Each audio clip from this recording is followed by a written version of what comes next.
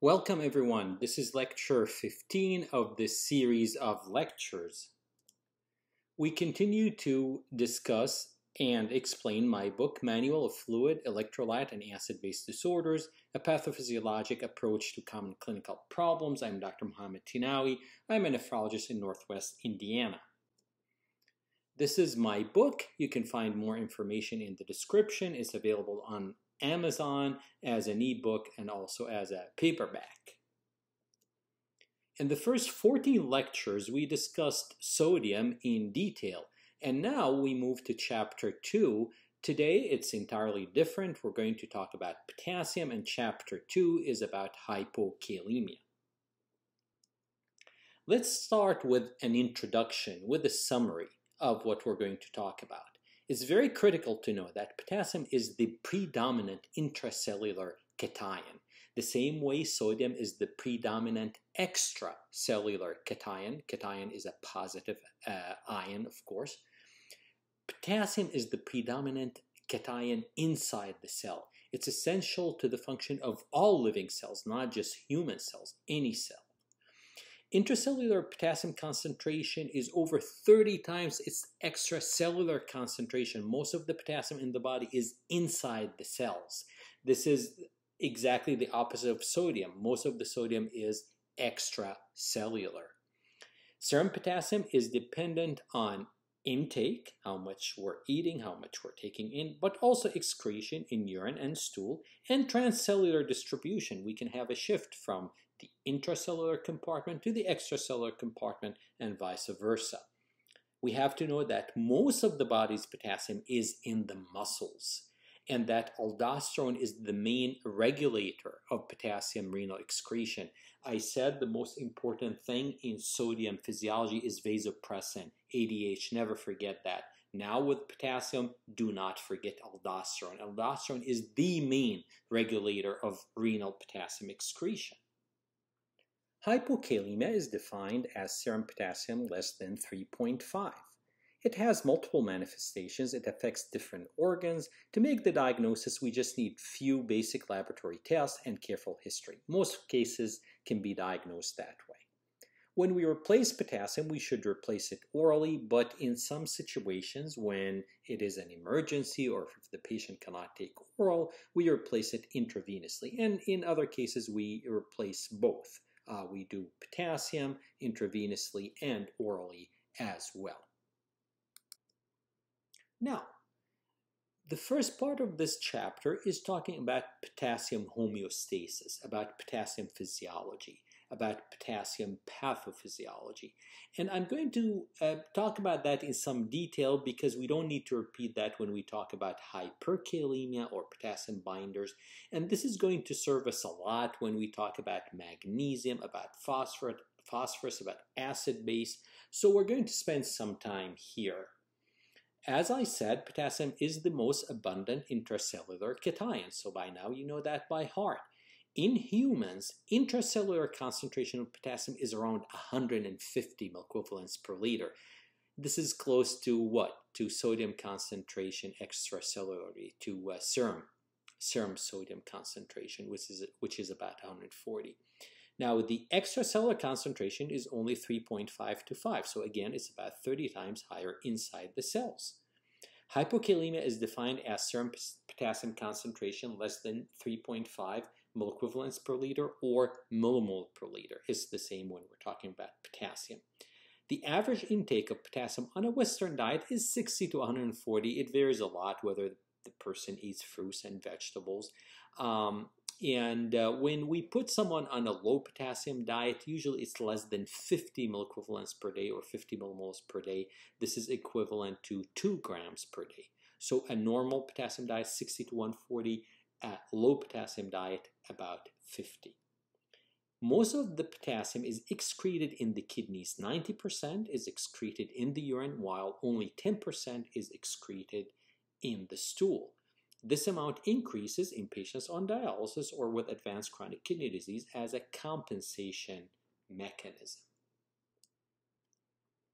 Now, extracellular potassium is only 60 to 80 milliequivalent of the total body potassium, so only about 2%.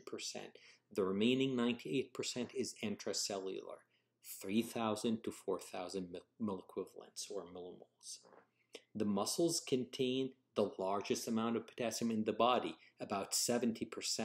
Liver, erythrocytes, red blood cells, and bone each contain about 7%. So obviously when we get muscle damage like rhabdomyolysis, a lot of potassium is released, and this is going to cause hyperkalemia. Potassium is exchanged between the extracellular and other compartments such as muscle, liver, and bone.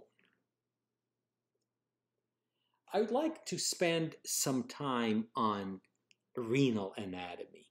We have really to know the nephron because these parts of the nephron we're going to mention again and again. So let's spend a few minutes, let's learn it, and this will make further discussion a lot easier. Now on your screen we have a picture of two nephrons. So some are short loops, okay, the one to the left, and some are long looped, the one to the right. Now, as you can see, when we talk about the kidney, we have the cortex, where the glomeruli are, and then we have the medulla. And the medulla, we have the inner medulla, and we have the outer medulla. So all that is clearly depicted on your screen. Now, one is the glomerulus, so that's obvious. We don't need to spend too much time on that. After that, we have the proximal convoluted tubule. It's convoluted because it makes all these loops and turns. And then we have number 3, the proximal straight tubule. So the proximal tubule has two parts, a convoluted part and a straight part. This is followed immediately by the thick descending limb. It doesn't show clearly on this slide. Now, what matters more to us is the thin limb of the loop of Henle. So as you can see, the loop of Henle is like a hairpin. So it goes down and then it goes up. So we have the thin limb. There is a descending thin limb, which is number 4 on our screen. And then we have the ascending thin limb, which is number 5. Number 6 is the thick ascending limb, or tau. Now, this is a very important segment of the nephron. This segment is virtually impermeable to water. Water does not get absorbed here. So during our discussion in this chapter and throughout the book, we're going to mention tau a lot. And tau is the thick ascending limb of Henle. Now, the vasa recta, all the blood vessels around the limb of Henle, are in that area, around that hairpin area, and they play a pivotal role in the counter-current mechanism. This is the mechanism by which the kidney can concentrate the urine, where the urea can be concentrated towards the inner medulla, and this is how we can concentrate the urine. Now, after the thick ascending limb, number 7, we have the macula densa. And I put a little picture to the far right of the screen of the macula densa. Now, the macula densa is an area where the afferent arteriole, the arteriole you see on your screen with the arrow inside, and the efferent arteriole and the distal convoluted tubule meet. So when these 3 components meet, we have this important area called macula densa. Now, the cells that line that area in the afferent arteriole are granule cells, and they make renin. It's pronounced renin and not renin. Now, the macula densa has a sensor that regulates sodium. You probably heard about tubuloglomerular feedback, and this is where that happens. So this important area is called macula densa. Now, number 8 is the distal convoluted tubule. So the same way we have a proximal convoluted tubule, we have a distal convoluted tubule. This is followed by number 9. It's called a connecting tubule. Some people call it a connecting segment. Now, when we reach number 9, we've reached the collecting tubule. And this part of the nephron has three smaller parts: cortical collecting duct, outer medullary collecting duct, and finally the inner medullary collecting duct. So these parts are essential to our understanding of renal anatomy, renal physiology, and renal pathology. So maybe take a screenshot, try to remember them, because we'll be talking about them a lot. Here in this diagram, I simplified the nephron so we can discuss potassium absorption in the kidney along the nephron. So notice that in the proximal tubule, and here it doesn't matter the proximal convolute tubule or the pars recta, the straight straight proximal tubule, we have 65% of filtered potassium reabsorbed in that area. The loop of Henle reabsorbs 25%, and the distal tubule reabsorbs 10%. So as you can see, in the kidney, in the nephron, potassium is filtered and then it's completely reabsorbed. So how does potassium get into the urine? It's by secretion. Now this is very important. I'm going to say that again. Potassium is filtered and then completely reabsorbed by the proximal tubule, loop of Henle, and the distal tubule.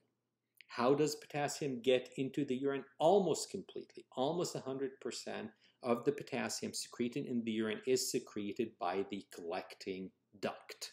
Okay? And like we said, the collecting duct, we have a cortical part, a medullary part, and the medullary part can be inner or outer. Now, it is important to know that in the kidney, in the cortical collecting duct, and in the thick ascending limb of Henle, we have two types of cells: principal cells and intercalated cells. Let's remember those. The principal cells, what they do, they absorb sodium and get rid of potassium under the effect of aldosterone. Like I said, aldosterone is the most important factor in potassium excretion, in potassium physiology. So that's what it does. The intercalated cells, they have two types, alpha and beta. They're a mirror image of each other. They maintain acid-base balance. So let's remember the principal cells and the intercalated cells. Now, in this picture, we have the principal cells and the intercalated cells, an example of each. So the top one, where it says PC, is a principal cell. And here you can notice that to the right, we have the sodium-potassium ATPase pump. So when we say pump, it means that it's going to pump something, and this requires energy. It requires ATP. This pump, the sodium-potassium ATPase pump, exists in all cells. Why? Because this pump concentrates potassium inside the cells and sodium outside the cells. What it does, it pumps 3 sodium out and let 2 potassium in. Okay, so it's 3 to 2.